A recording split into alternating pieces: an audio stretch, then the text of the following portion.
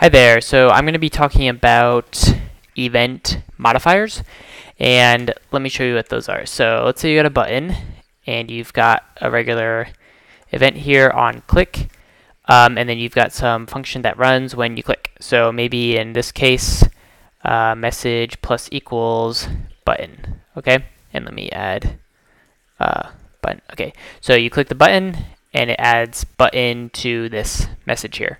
Okay, so that's just a normal event there. So one of the modifiers that you can do is once, and in order to use a modifier, you just put this bar here, and once, what that will do is only run it once. So I try to click it, and I keep clicking it, but it only allows it to be run once. So it removes this event handler after it's been called once.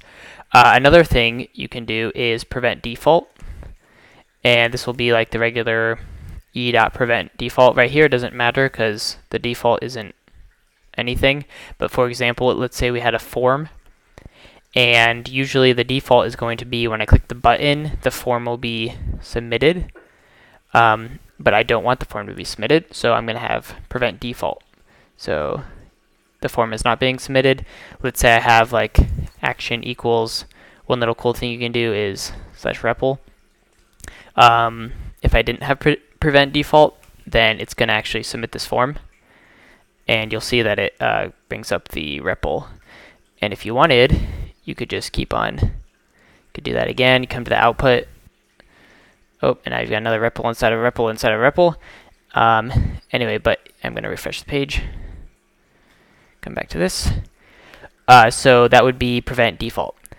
Prevent default. So we don't want that.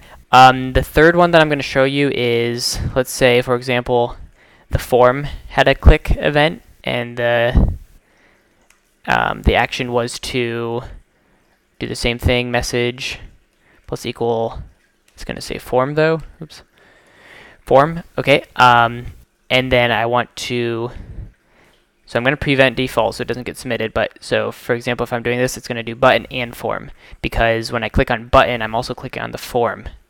But let's say I only want button to get the click event, then I would do let's see, can I spell this? Propagation. Yep, and then it's only going to fire the button one. So there are two more, passive, and I forget what the fifth one is, but you can look them up in the API, and to me they didn't seem extremely, I don't know if yeah, passive and capture, so you can look those up if you want to use those, but yep, that is modifiers, event modifiers.